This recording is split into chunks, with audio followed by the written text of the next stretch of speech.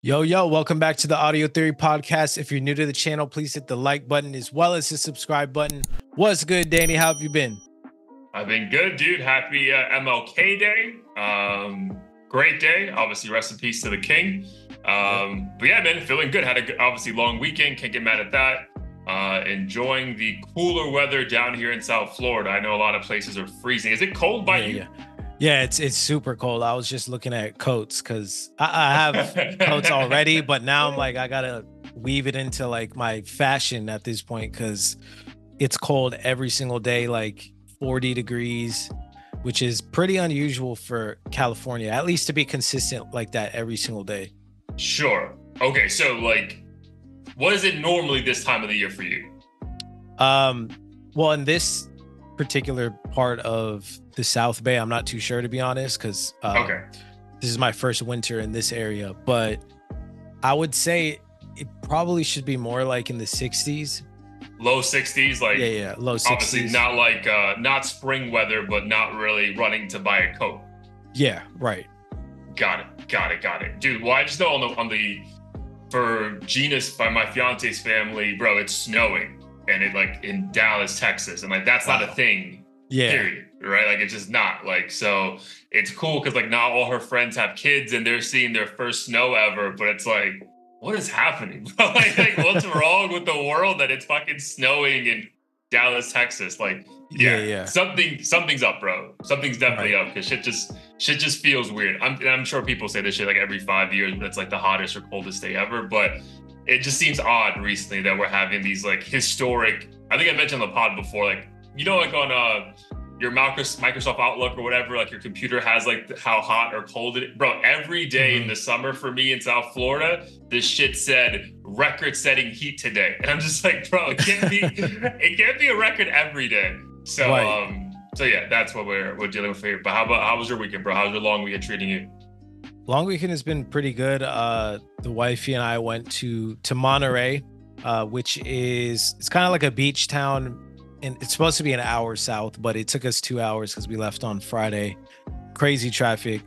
It was nice. I would say we are a little bored at times just because there's not a ton to do in that area.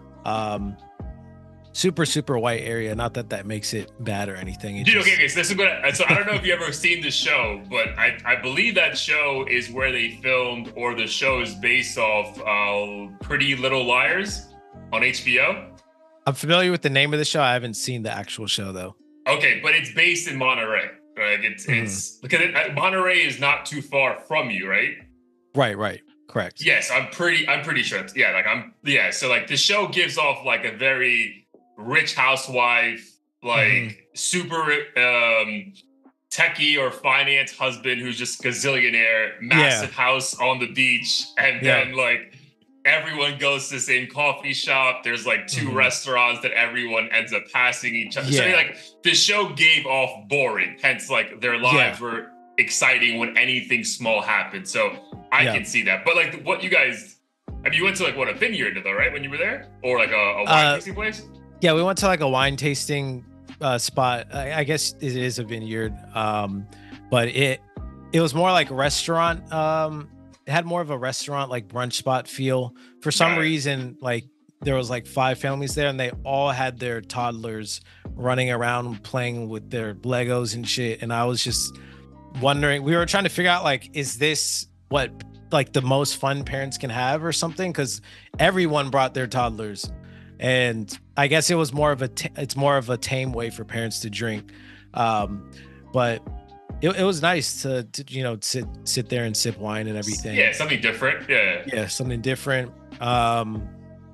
We went to an aquarium on our last day on the way back, which was nice as well.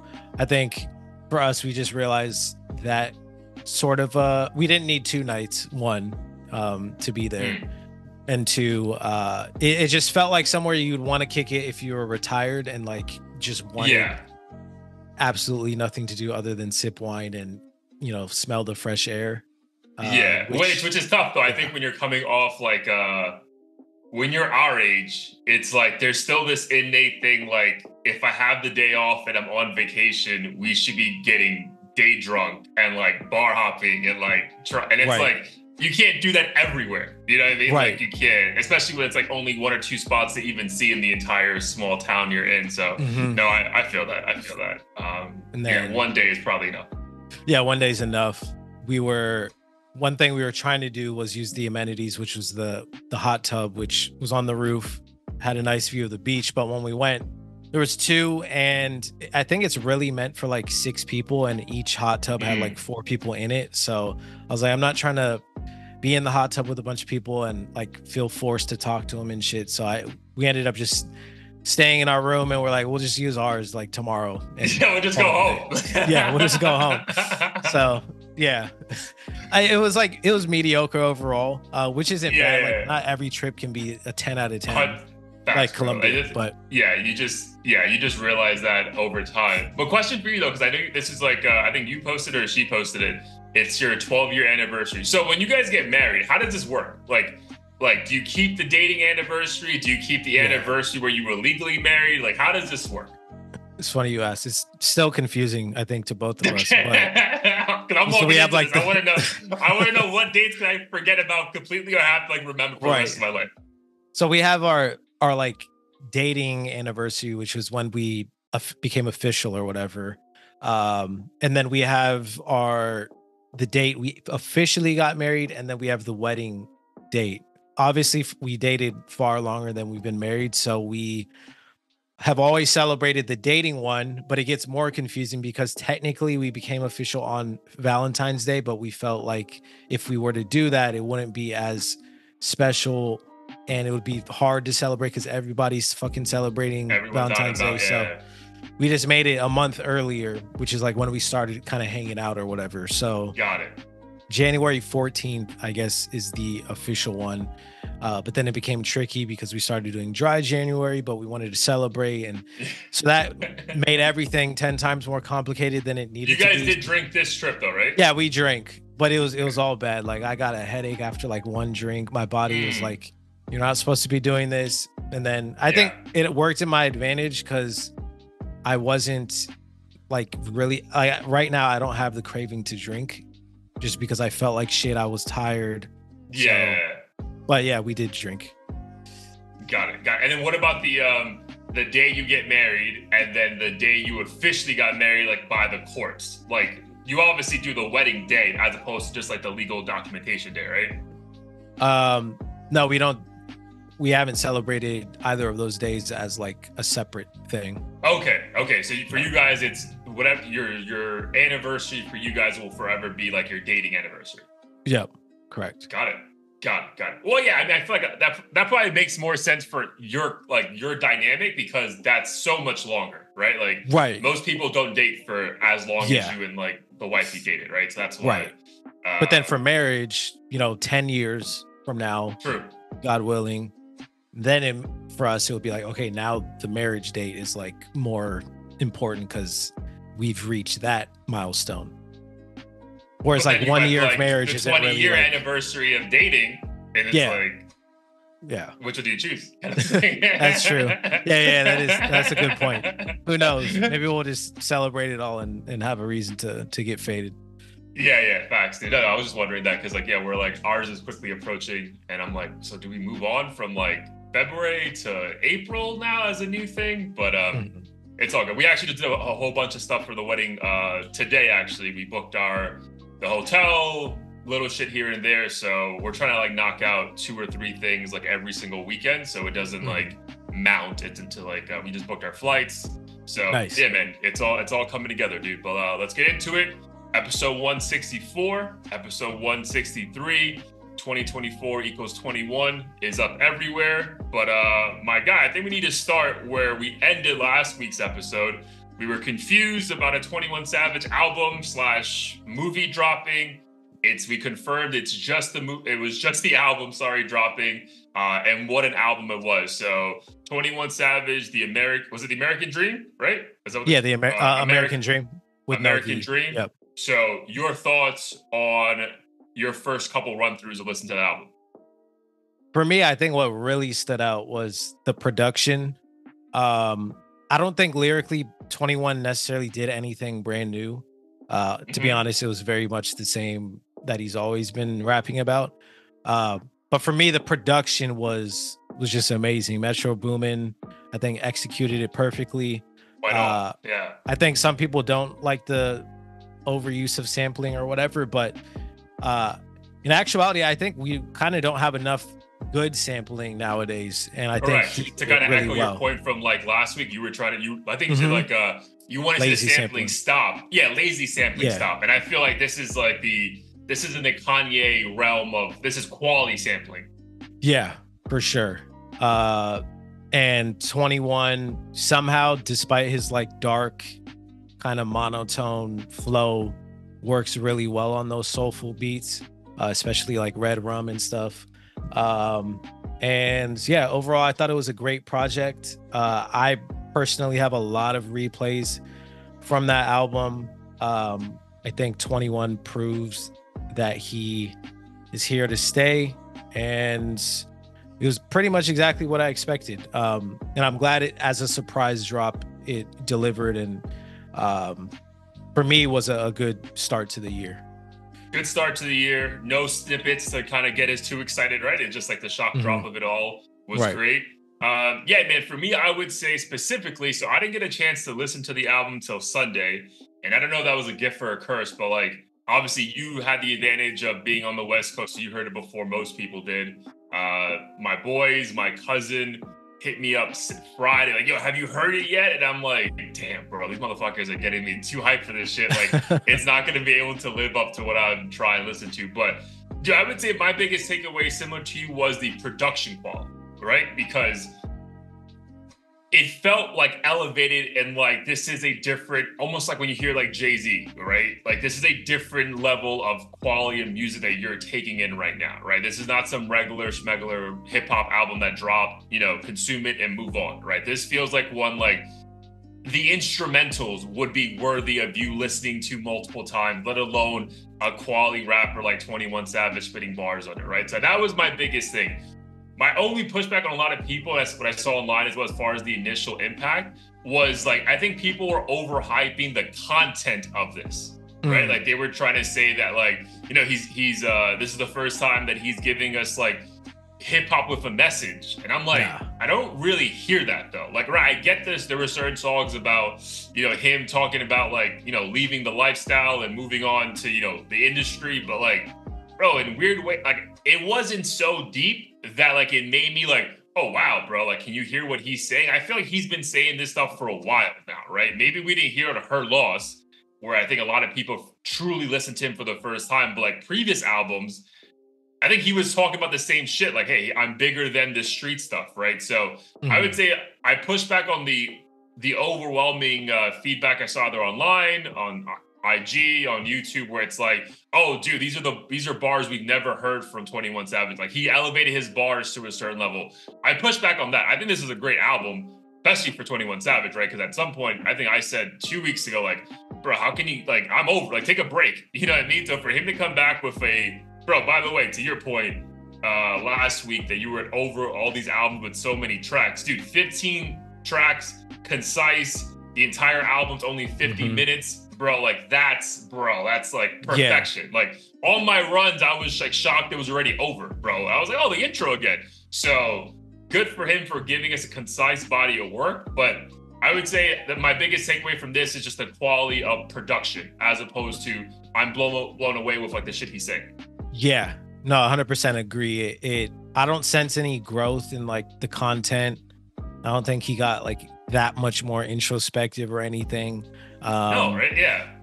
I thought it was funny too. I mean, I'm sure you heard the line when he's like, smell, you could smell gas or something. It smells like somebody pooped. Yeah. That Young Thug song. I was like, I had to rewind it. I'm like, there's no way he actually said, okay, yeah, we're gonna release this bar. But it felt very cinematic. It felt cinematic, dude, and it felt. Yeah, he was clever, like shit that I would always look for. So as far as like, I don't think he regressed, right? Like, I don't think this was like, it didn't feel like a forced album because you're coming out with this movie and we have to put something out. It felt like, hey, this is a good body of work, right? Because I think like, sometimes we think these guys have to take massive leaps every album, every project. I think this one was just consistent. Like, bro, he's become over the last 3 or 4 years someone when they drop you want to go listen to. And I think this is a similar situation where you went into it. It was very good. The production quality of the overall album has increased, but he's consistent. And dude, him being consistent is a very good body of work. So yeah, I have no pushbacks or any disagreements with the quality of this album though. But I felt like there were a couple like funny one-liners that he probably added more to. The one about like she can tell I'm leaving before I came. Yeah, I was like, my guy. No, that one I was like, yeah, well done, sir. Yeah. No, he's definitely clever. I think he may not get enough credit because he's almost too like nonchalant about the rapping. Like he's just kind of just speaking. Like, yes, it sounds like he's leaving a voicemail half the time. Yes. Which is why I appreciate he knows that though, and I think that's why he adds more ad libs than normal to kind of give it a break. Because if it was just him rapping, then it's like, bro, you're leaving, like you said, like leaving a voicemail is a great analogy because it's just like it's so monotone that you have to add ad libs to like break it up. Which is why the live shows are abysmal, but but listening to it in the car or in any other environment, it's A1 in my opinion. So my other likes of the album, it didn't feel like an Avengers album, right? Like I think like obviously there were features, right? But it felt like it kind of made sense at the time. I also like that there wasn't a Drake feature. It's like, bro, like we got enough of that, right? Over the last year and a half, we've gotten enough Drake 21 Savage tracks. We don't need another one, right? We got enough Drake, period. Correct, but them together, right? Because we had the Jimmy Cooks, we had Knife Talk before the album, then we got a full album, then we got 2 more features on Drake's album. You're like, bro, like at some point, guys, like stop hanging out. So I appreciate that there was no Drake feature. And then there was another like couple things that I truly enjoyed. So Blair and I spoke offline. I have to guess what your favorite song is, right? But I will say I did appreciate the intro because the intro reminded me of your song, It's Gonna Be All Right, like with the mom and like my mom, like, cause I feel like those things might as well have been the same thing. You know what I mean? Like what every mom wishes for their child. So as far as an overlap, I saw that was a clear overlap with like your song. Yeah, I was actually thinking that about the song Darker Days towards the end. Because I think the mom comes back in.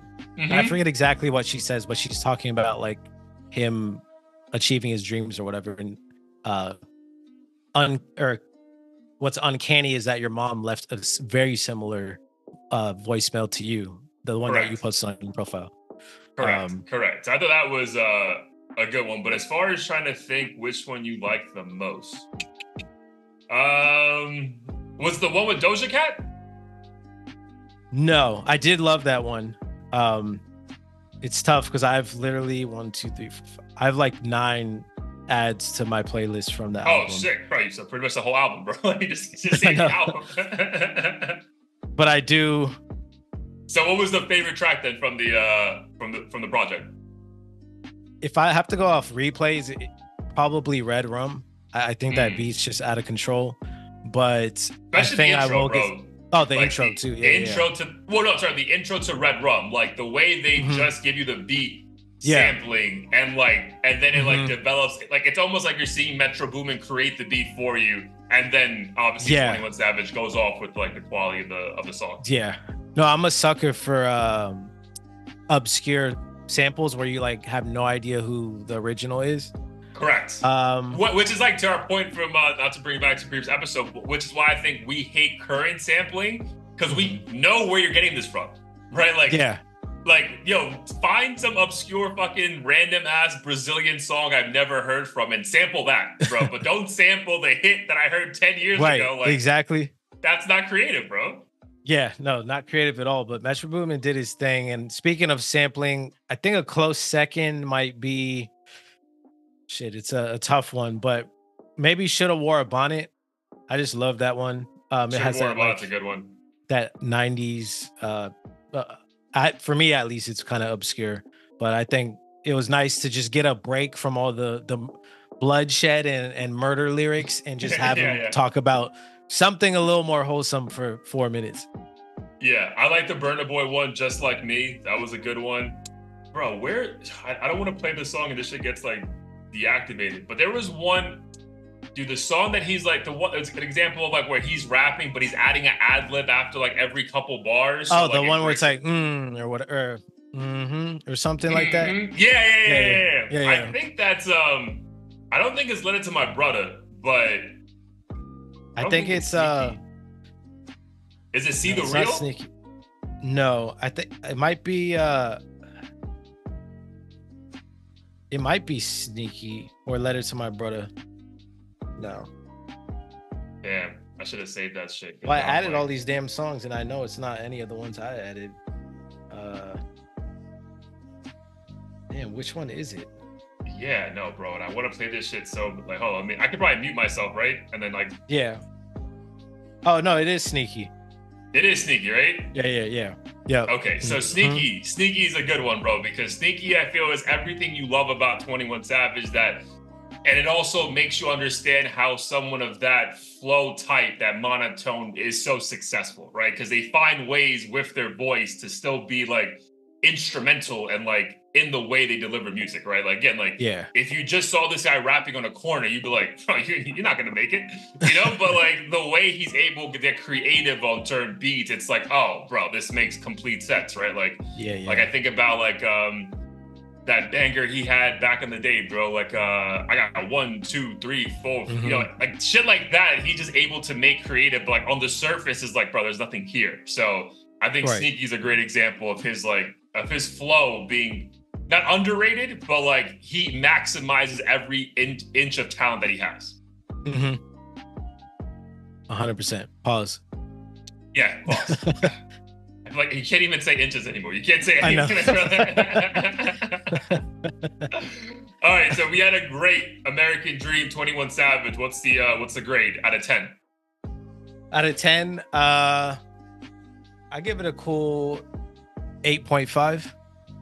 8.5. I'm 8.3. I like 8.3. 8.3. I'm gonna go 8.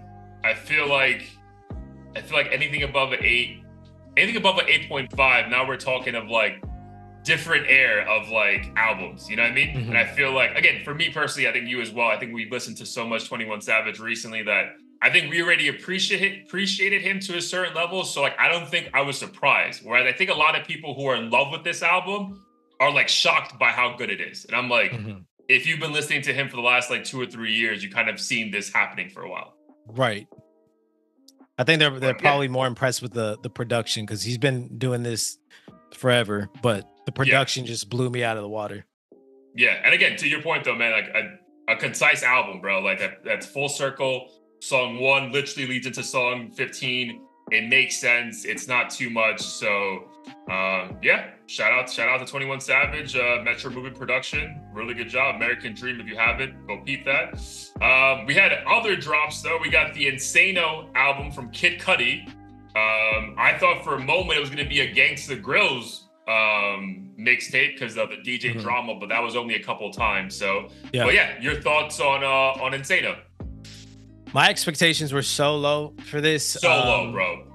I didn't like the singles that were dropped, or I didn't necessarily not like them, but I wasn't impressed by the singles that were dropped, and there just wasn't any real reason for me to be excited up until I listened to it. But I actually listened to it before 21 Savage. Oh, you went to that first? Yeah, I went to that first because I think I was expecting to just skip everything and be like, nah, this shit sucks, and then get to 21 Savage. But I listened to the whole thing start to finish, and I felt like I had a lot of fun, and it seemed like Kid Cudi was having a lot of fun too.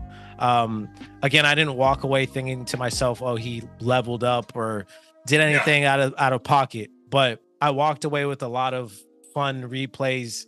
I think he stayed pretty consistent with his more modern sound. And yeah, I just appreciated the listen. I had a good time, and that's all I wanted from it. And I felt like I got that. So I'd had no real complaints.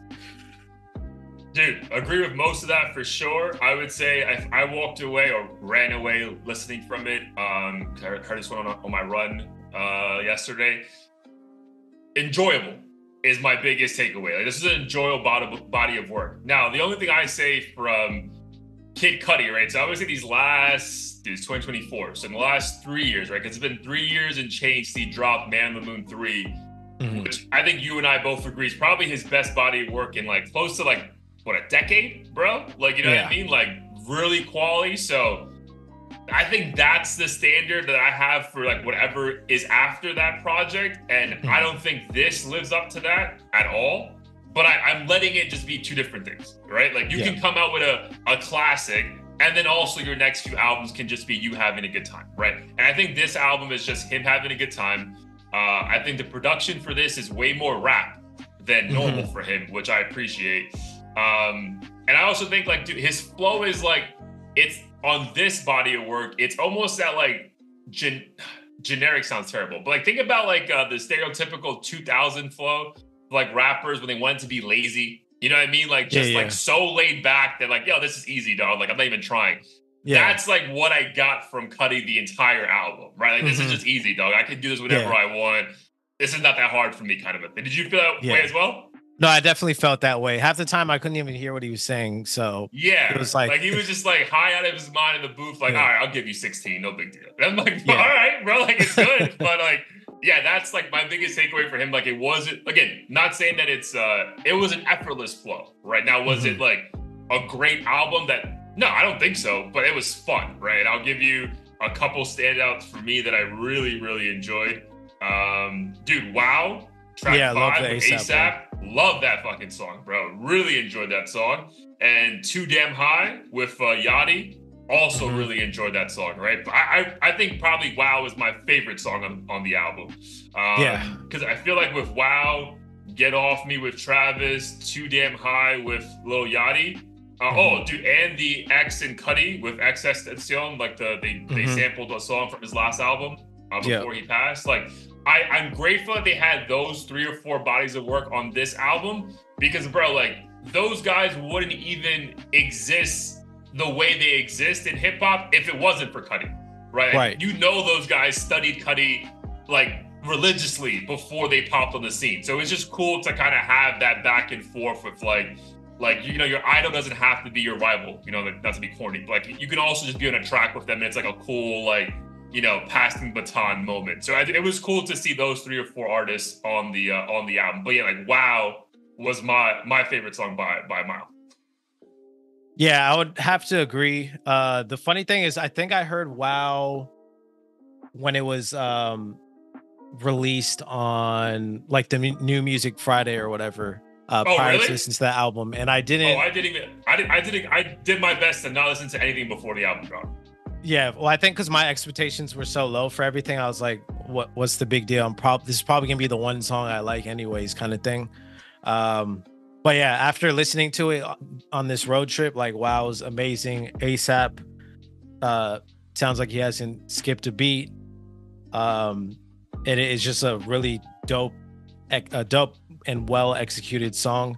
I like Get Off Me by Travis, especially the intro, how it like builds up and DJ Drama's talking and hyping up the audience. But I also like the super kind of fun, just lighthearted stuff like Funky Wizard, Smoke.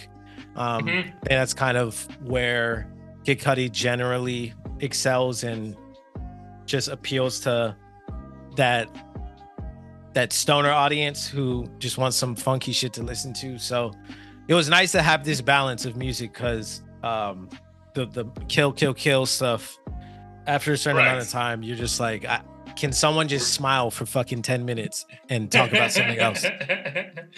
I will say the song I didn't need was the Pharrell Williams song. There's probably like 3 other songs I didn't need. Yeah, it was all right. Like, yeah, that was kind of weird. This is like just not needed.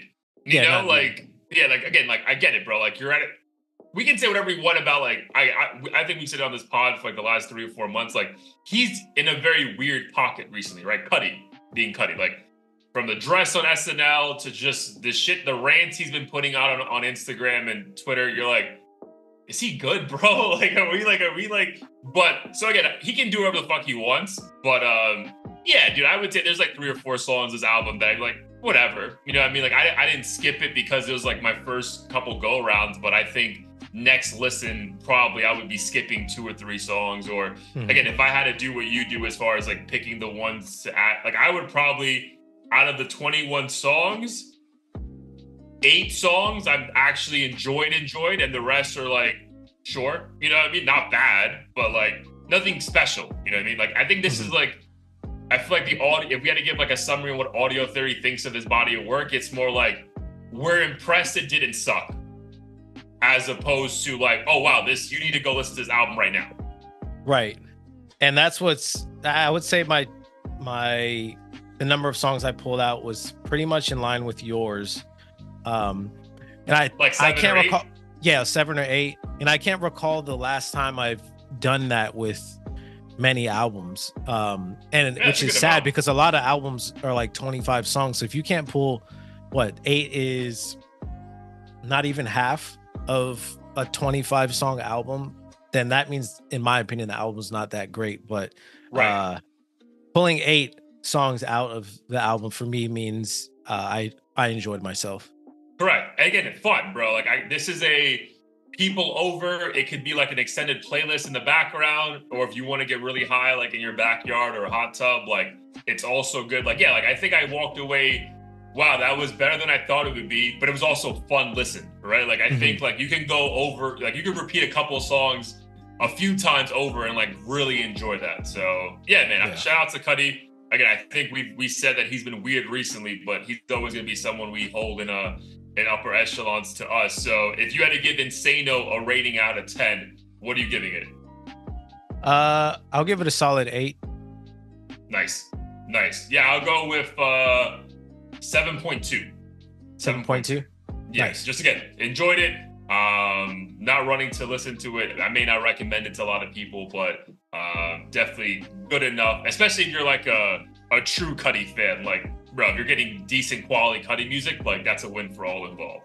So, all right, man, let's go with that. I guess the other biggest thing is Lil Nas X released a new single as well as video for J. Christ, I think it's called. Yeah, J. Christ. Yep. J. Christ. So give the people more of an introduction of how that video portrays him and what it's portraying.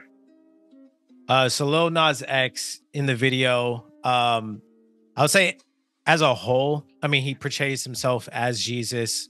You know, he's, crossing up Satan and doing, his provocative dance, like I guess with some angels or his disciples or something along those lines. I would say that's pretty much the gist of it. I mean, he's on the cross as well. He's basically just portraying himself as Jesus throughout Jesus and like other parts of the Bible. Like I think that one he's like Noah, one he's Moses with like the parting of the sea. So yeah, just like a lot of Bible Christianity references as Lil Nas X. Right. I wouldn't say there was anything, blatantly blasphemous or, super out of pocket, other than the fact that he's gay and kind of wearing like skimpy-ish outfits. But in terms of the music itself, I don't think it really made many references to, like, the visuals weren't in line with the lyricism itself. The song is catchy. It's not something I would listen to really, but you could bop your head to it. It's like a dope beat and everything. I think his music in general is just very pop generic. And he, at this point, it seems like just rage bait at this point. Not really.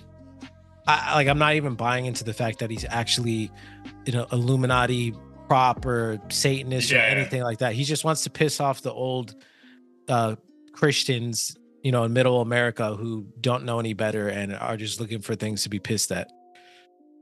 Yeah, so I would say like this, what came across to me is like, to your point, like none of the lyrics are really about the video visuals, right? So then you're just going through your normal rollout of what can I do to generate controversy and people to check this video out, right? So like it seemed lazy to me, right? That's like that was my biggest takeaway of J. Christ, the video by Lil Nas X. There was even one visual where like they go from heaven to hell, and it's almost like down like a stripper pole, which he also did in that other video. I think what was the name of that song, bro? You know what I'm talking about though, like from yeah, I know what album. you're talking about. Was it not opium? The fuck am I saying? It was like whatever the phrase was, but like yeah, like it was very Montero. Similar. It was almost like a Montero, bro. Yeah, Montero. Like this almost like a part 2 of Montero, right? So it just this video felt like, again, I wasn't even shocked by it because I'm like, yo, this is just what he's gonna do now. Every album rollout, there's gonna be one Christian reference video where he's doing a bunch of wild shit. The music is whatever to me, right? Like I've never been a fan of Lil Nas X, so I'm not saying the music is bad, but like I'm not bumping it, right? Like I'm not in the fucking gym going wild to Industry Plant, even though we both agree it's a good song. So yeah, dude, it's like honestly, like it's almost like it's bored, it's lazy to me. Like this, like I think he expects it's almost like towards the end of like prime Eminem, right? Like it was the same exact formula. Hey, let's diss everyone in pop culture and make a video of like them in the video. It almost feels like that with Lil Nas X, but it's like, bro, we also don't respect you as a rapper, or like we don't really know where to categorize you, man. So it's like you want to do this every time, do it. You know what I mean? But I don't. Whereas I think the Montero one generated way more attention. I don't see this one generating the attention that that the other one get, because it's just like, bro, like it's just like, okay, dude, we this is just what you do now, and it's like it is what it is. Like who cares? Yeah, I mean, I definitely have seen like Christian channels, like YouTube channels, talk about it as I was just browsing on YouTube, and people like within the rap community, especially who are, I guess, skew more homophobic, of course, are gonna play the religious card. I think what's his name? Kai Cenat, however you pronounce it, is basically saying we should cancel Lil Nas, like he went too far. Oh, he said that? Yeah, and I find it just super hypocritical how we can listen to, again, not to sound like an old head, but like murder music and all this other stuff, and that's just, you know, completely normalized. We're desensitized to it. But like, God forbid you throw like an upside down cross, have it flash across the screen or some shit. Everyone's up in arms. Oh my God, like, you know, please, you know, pray for your sins and all this other shit. And yeah. I don't know. It's funny to me. Yeah. It's hypocritical for sure. But yeah, and again, this song didn't do anything for me, bro. Like, I don't know if I've ever been moved by a Nas X song in the past. And then, dude, I mean, I think, first of all, I appreciate the progressiveness of his approach, though, right? In the sense, like, bro, you want to be a young 20-year-old jacked looking human being in like a skirt and doing choreography dance.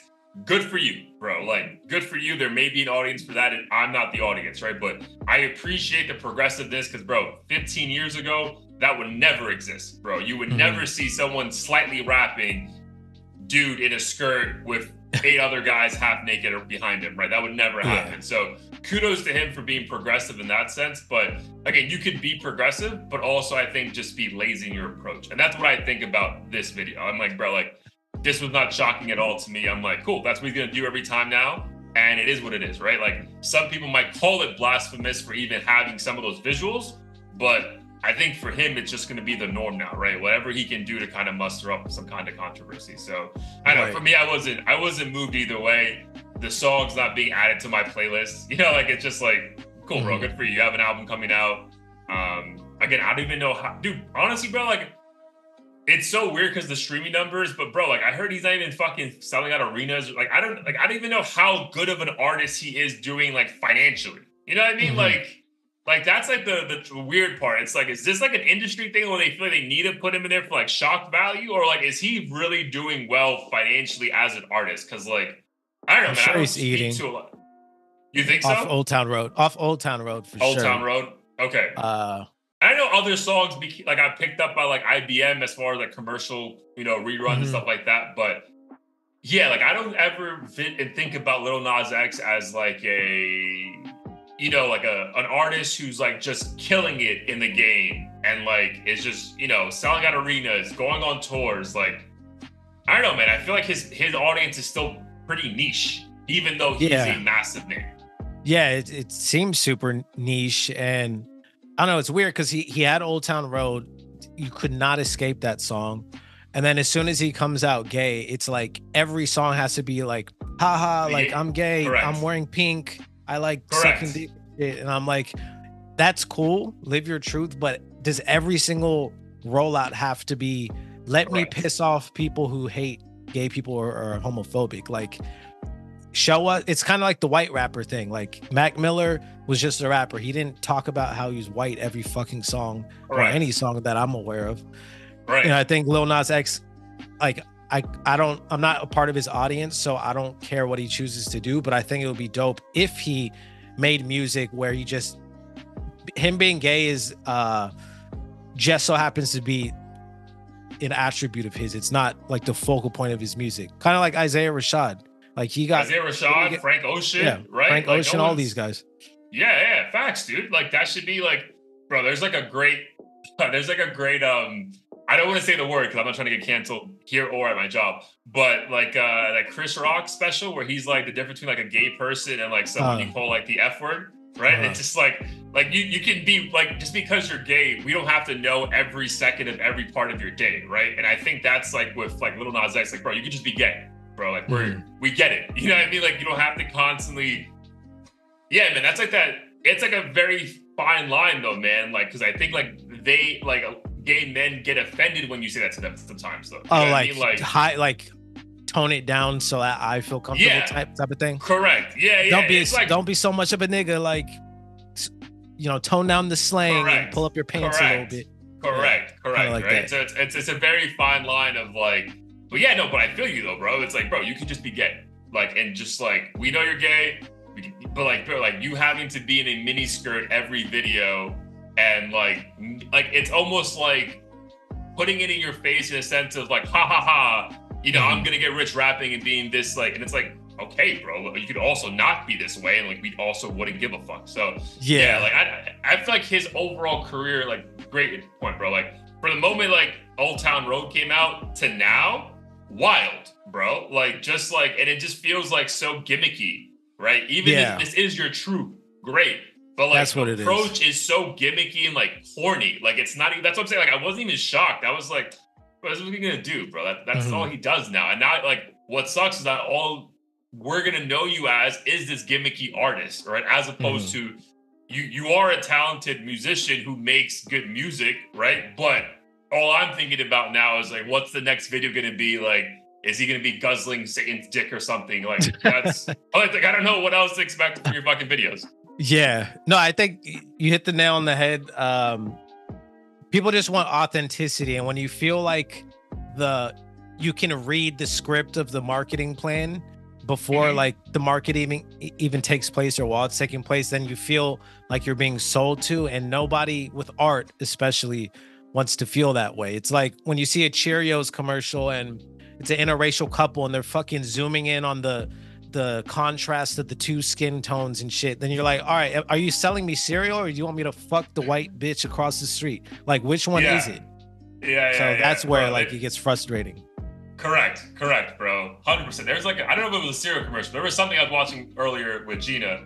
And I was like, that was a very progressive commercial. There was not one white couple. Like it had to be either two gay dudes or a black and Asian lady dating, or like two Hispanic. Like there was no white people. So I'm like, okay, bro, like I get what you're pushing on us now, but like, that's what I think about when I think about Nas X, bro. Like it just feels gimmicky at this point. So do what you want to do.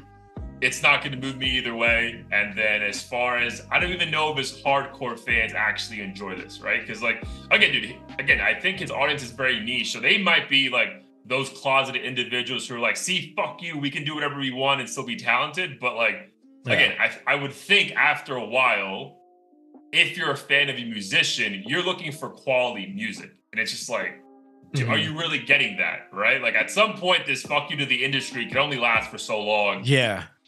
You would think. Right.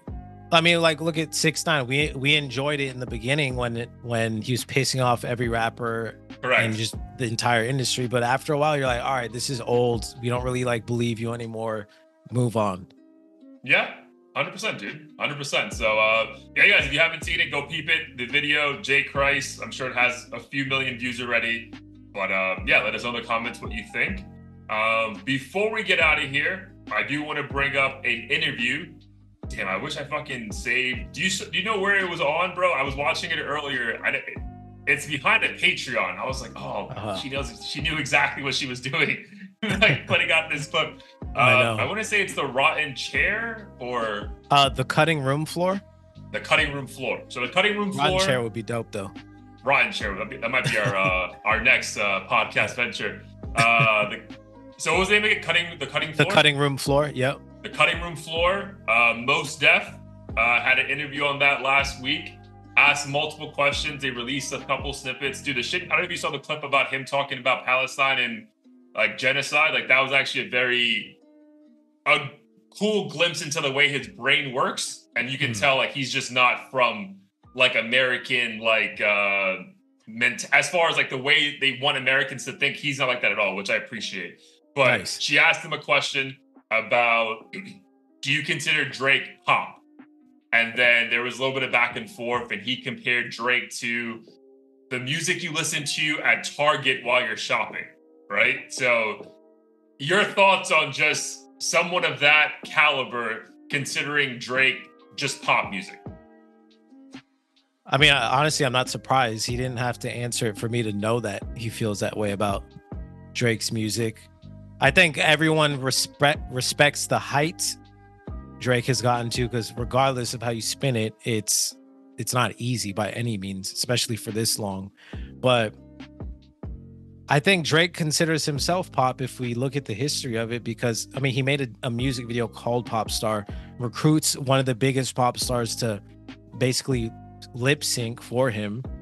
He raps about competing with Taylor Swift instead of these rappers. So to me, it's like Drake wants to be a pop star. He's doing everything in his power to be the most popular person, trying to get the, recruiting these TikTok girls for his music video and making Tootsie slide, and just being a marketing genius in all ways, shapes, and form. I don't think he can have his cake and eat it too, and be, considered top 5 by like real hip hop heads, and be fucking competing with Taylor Swift and doing, Sprite commercials. You're saying he cannot or he can?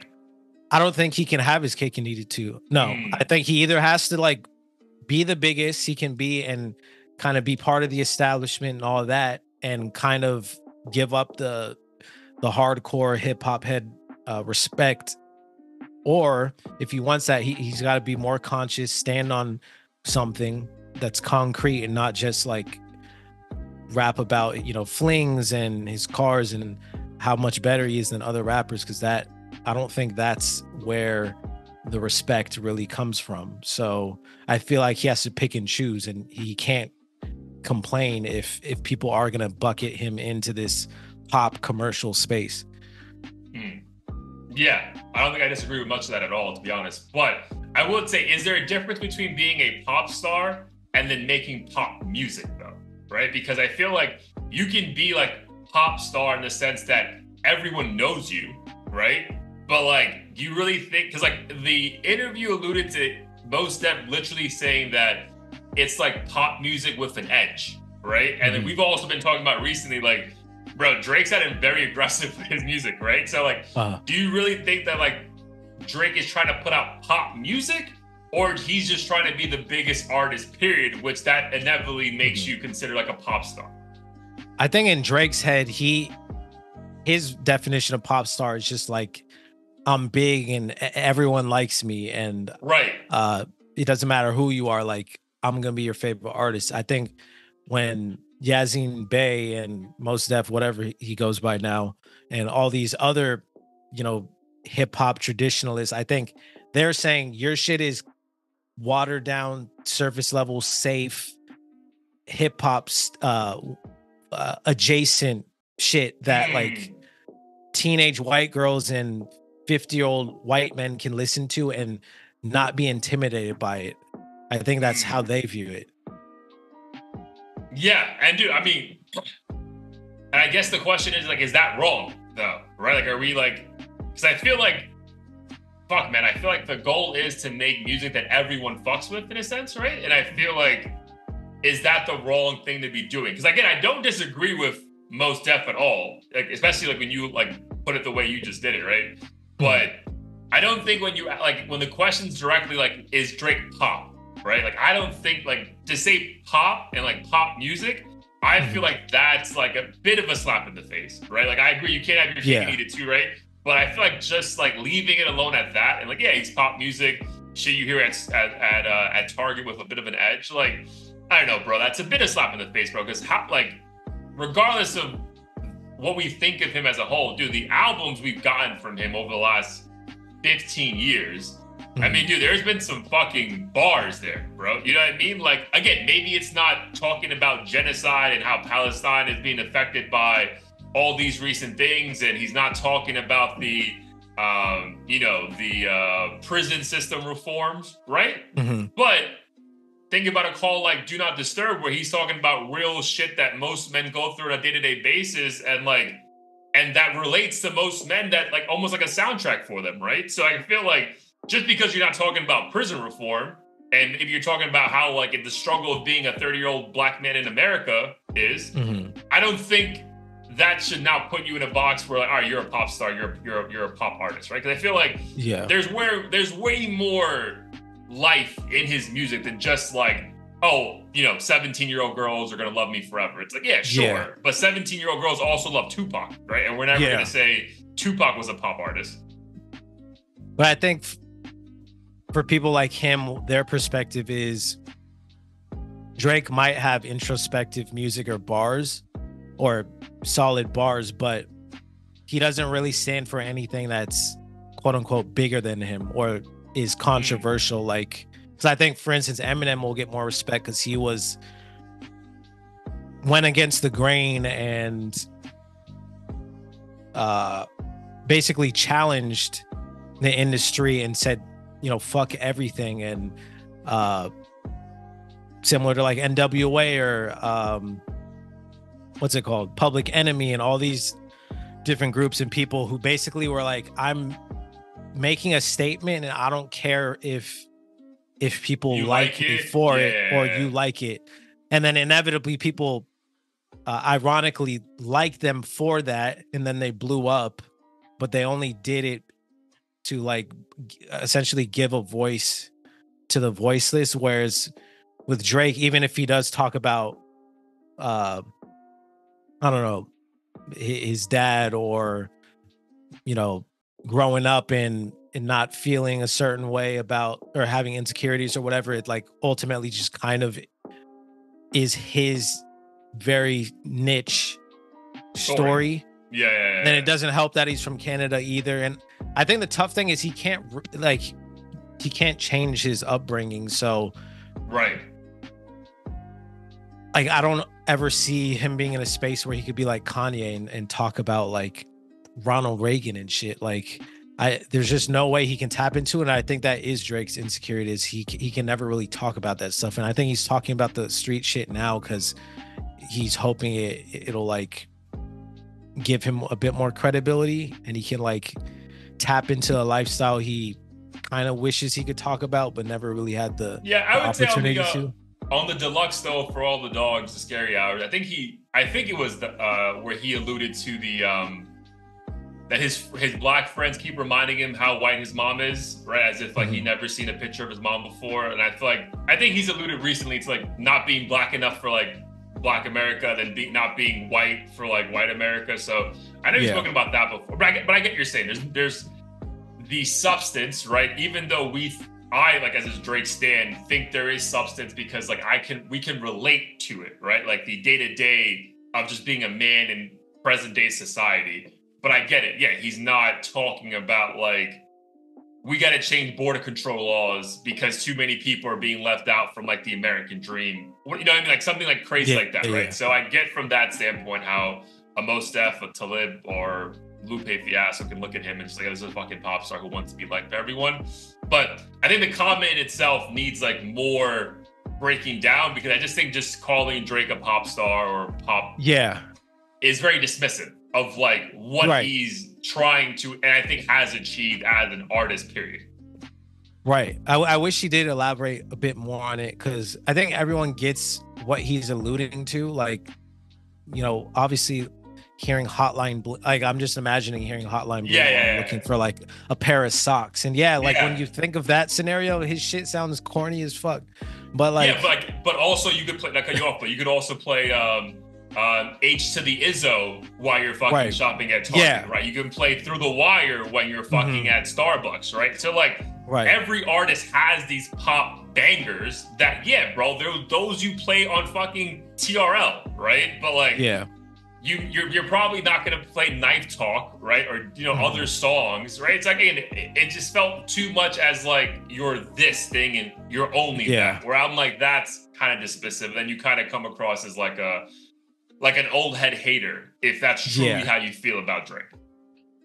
I think what it boils down to is they just feel like it's wasted influence. Like you have all the power in the world to stand on something, and we've yet to hear Drake say a single thing about pretty much anything. Like not a single thing. And I could get that frustration. Obviously he has a lot at risk, but it's very clear Drake doesn't want to risk that, and maybe that pisses off people like a Mos Def or whoever else. Well, it's almost, especially because like a Mos Def, that's probably all he's trying to do right now, right? Is like help someone, stand for something, and he doesn't even care anymore about the glorification or the money aspect of it, right? So that part makes more sense. But I just figured we bring that one up because I feel like that could, I mean, if anyone just saw, I mean, we saw it, we're like, I've got to talk about that. Because you just see that headline and then just like a 2-second clip of it, you're like, bro, this guy is, you can't be shitting on Drake like that. But no, man. But I get your points though. I definitely, I'm not saying I don't agree with you. All right, man. Anything else before we get into Heat of the Week? No, let's dive in. Heat of the Week, episode 164. I think I know where we're going to go with this, but I'm going to leave it up for the audience to guess first. But what was your Heat of the Weekend, bro? Honestly, I don't want to do the obvious. I feel like I try my best during these Heat of the Weeks to put you or people on to someone new that isn't already like the talk of the town. But 100%. In this case, I'm going to go with Preem's new album. Show him a little respect outside of Can't Hang. So this album's called Penthouse. It released the same day as Cudi and 21 Savage. And I already texted you about this, but I listened to it from start to finish. And I would say I was impressed with pretty much every single song on the album. I think the production was amazing, which is always appreciated. The production also wasn't one-dimensional. So it wasn't like every song sounded the same.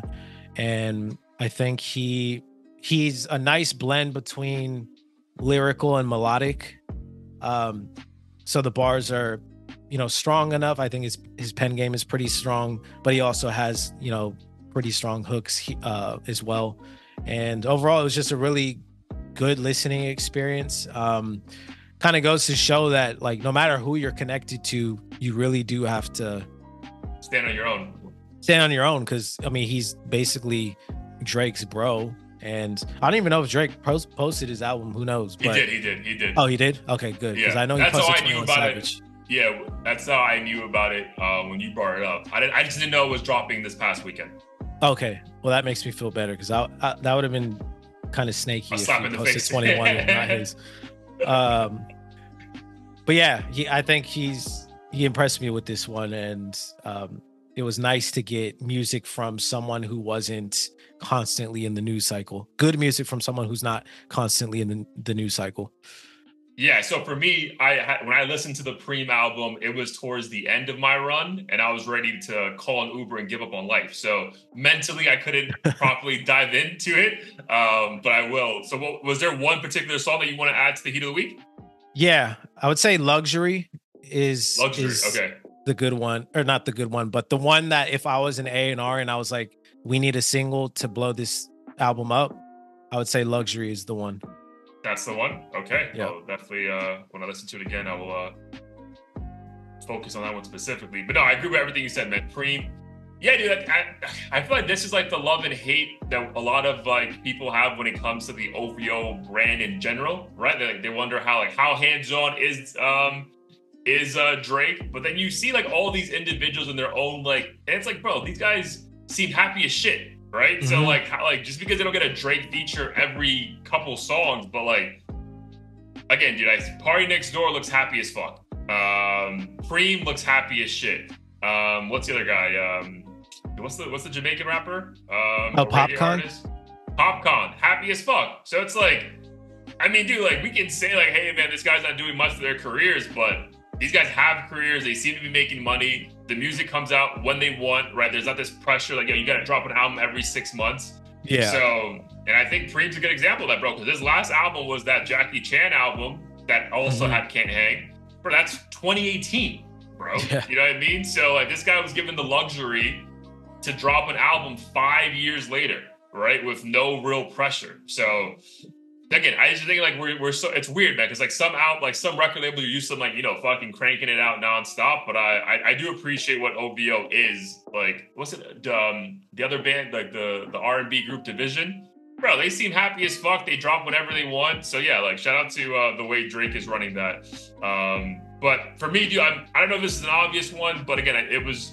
Again, I if it wasn't for you, I probably wasn't even gonna listen to Insano this weekend. So again, and Wow was the one song with ASAP that I just kept replaying over and over on that run to help me get through the last few miles. So I would say again, it's just like for the rager in all of us who listen to Cudi at a certain time in our life, that was a great reminder of like, man, like yes, like some of his shit is just like get high to and just vibe out to, but some could be like, this song was more towards like the Pursuit of Happiness remix with Steve Aoki. You know what I mean? Like, fun. Like this is a fun song, right? And I feel like too much of that, like sometimes we get caught up in like, you know, what are the bars and what are they trying to say? It's like, bro, I'm just trying to have fun, right? And like every song doesn't have to be so melodic. So I appreciate Cudi, what Cudi tried to achieve with this song. Also, I would say to our point earlier about like the laziness of that album though, bro, this motherfucker was giving us hymns on every other track, like, and it's like, bro, we don't need the hymns right now, bro. We can just like it's not needed, but I get it, bro. He's just like, bro, I'm gonna give you fuckers exactly what you want, but like, we didn't need hymns on every single track. Yeah, no, it's funny because after I listened to it, I decided to look at the criticism because I didn't want to be influenced by it, and everyone's like, he's never been the strongest rapper, but this album, he seemed a little lazier than usual. But I think people overall thought it was at worst average. Yeah, and I would say probably a little bit better than that, right? But yeah, I would say Wow is definitely my heat of the week because again, it was just like a really fun song that, yeah, man, like I said, like 7 or 8 of these songs you listen to over and over again for. I mean, dude, that's what a normal album was 20 years ago. So good for him for putting out that good of a body of work. But all right, man. Episode 164 in the books. 2 episodes in for the year. We're moving along. Let the people know what we got going on, and let's get the fuck out of here. Yes, sir. Catch us at audio-theory.com. New episode every week on all platforms. We have the Spotify and Apple Music playlist, Heat of the Week selections on there. So be sure to peep that. And if you're on YouTube, check below. Look at the merch that we got available, hoodies, stickers, you name it. So copy something to support. Otherwise, like, comment, subscribe, donate, share, do what you can to support the pod. Absolutely. See you next week, my dude. Love you. Yes, sir. Peace. You too. Peace.